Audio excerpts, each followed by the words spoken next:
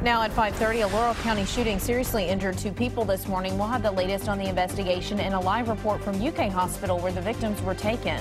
Also on WKYT this morning, a Nicholasville man suspected of robbing 2 Lexington banks was caught in Georgia. We'll have the latest on the cases. And we have a winter storm watch in effect starting tomorrow off into Thursday. On top of that, a flood watch. I mean, we're looking for extreme amounts of rain, snow, and ice. I'll show you the latest forecast coming up.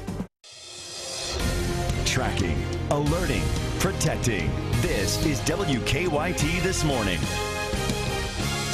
Good morning. It's so nice to have you with us. Tuesday on WKYT as we get this day off and rolling. I'm Bill Bryant. I'm Rebecca Smith. Today is a first alert severe weather day. We're tracking rain moving across the state, which could lead to flooding. Let's go to Micah Harris now with a look at how this rain could cause these issues. Yeah, we have a bit of a light mix this morning, and it's really trying to kick on out of here. It's past I-75 at this moment and traveling towards, say, Moorhead and then work your way into Fleming County. Now, a look across the state, there's not much going on except for that very light mix. I haven't heard of reports out of anybody, so there's some good news there. 30 degrees in Georgetown, 31 in Lexington. And go through the next 24 hours. Here's the breakdown. Through the day, you'll have on and off. You'll have a chance, at least, it's some very light rain. It's not much through the day. It's really, for me, it's all about the temperatures. I mean, you'll get those gusty winds coming in here and bumping our temperatures up to the upper 50s to around 60 degrees. Now, tonight and into tomorrow morning, that's when that heaviest rain comes flying on in here. I mean, we're looking at possible flooding potential, too.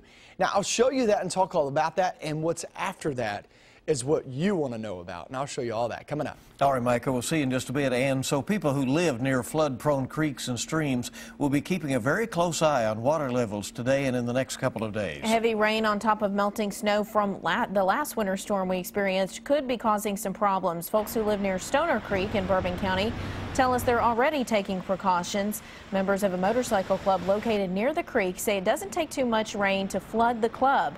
Members say they have their fingers crossed that they won't have to pack up. We've got a tractor-trailer body standing by. We've got quite a few bikes on the property that we're worried about flooding out. According to the National Weather Service, yesterday marked the 18th anniversary of the biggest flood in Stoner Creek's history. On that day, water levels are measured at 30 feet, which is 16 feet above average. Some schools are still not having classes because of the winter weather, but even during snow days, a principal in Clay County has found a way to help his students. Last week, Goose Rock Elementary School Principal William Sexton, along with Family Resource Center staff members, delivered water and food to students and their families. Sexton says those families were grateful to see him.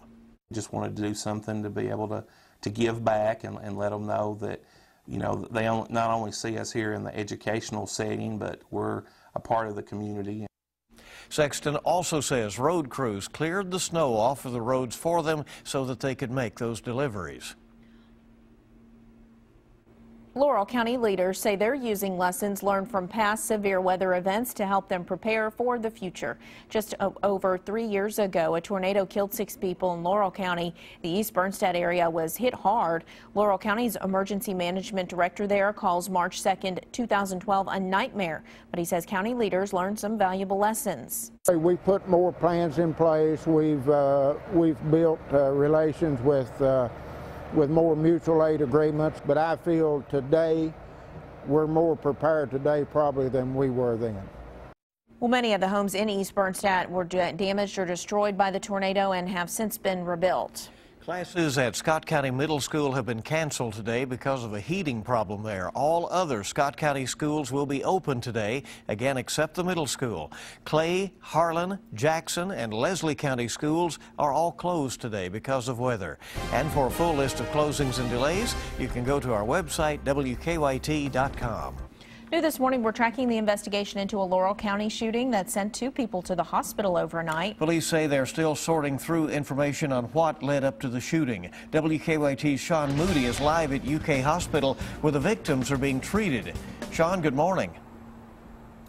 Good morning, Bill and Rebecca. Details about what led to this shooting are still unclear. Investigators say it happened during an altercation between a woman who lives at the home and people who were outside. A spokesperson for the Laurel County Sheriff's Office said Pamela Newcomb and Ricky Eddie Eversole were both flown here to UK Hospital. They say the incident happened shortly after 8 o'clock last night at Newcomb's home in East Bernstadt. They said this began as some kind of an altercation between Newcomb and Eversole, who they say may have been one of 2 people outside the home.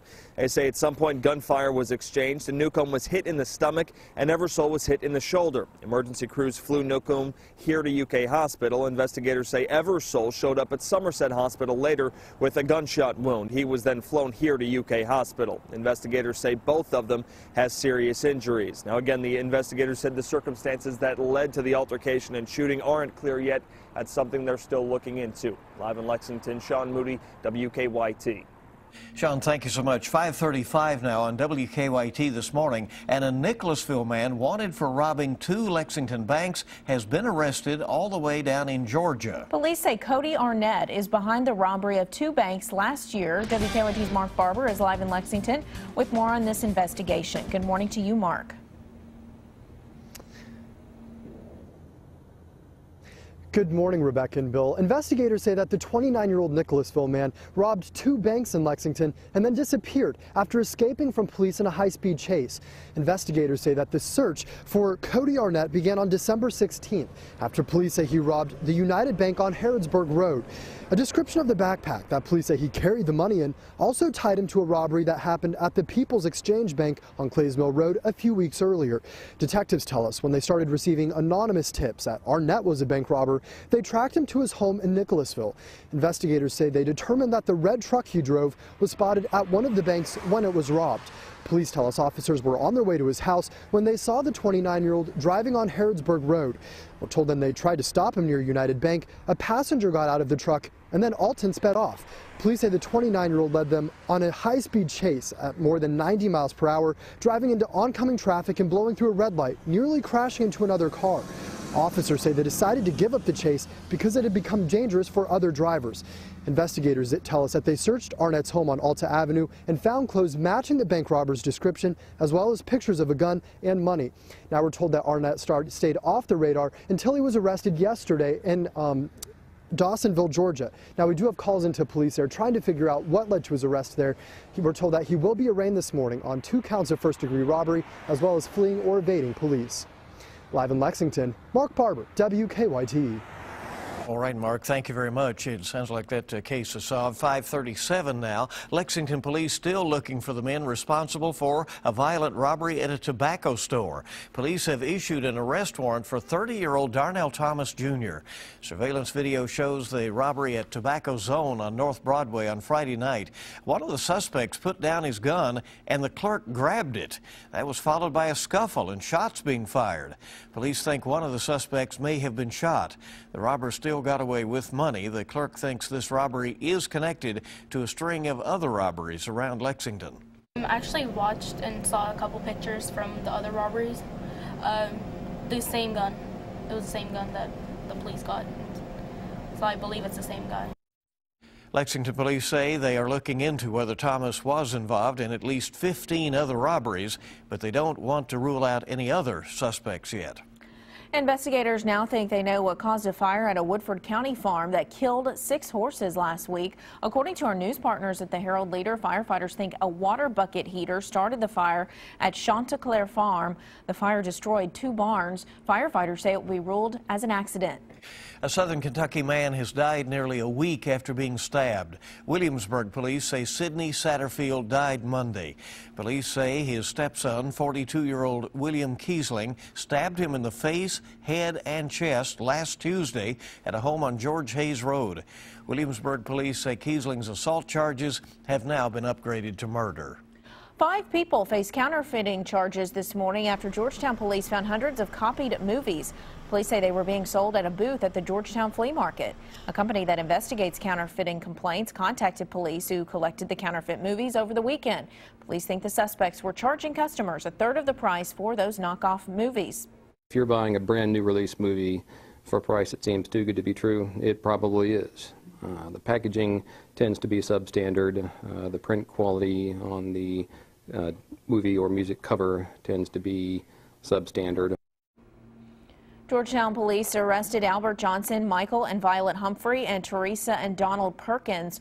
All of them have been charged with unauthorized reproduction and distribution of recorded articles or devices for sale.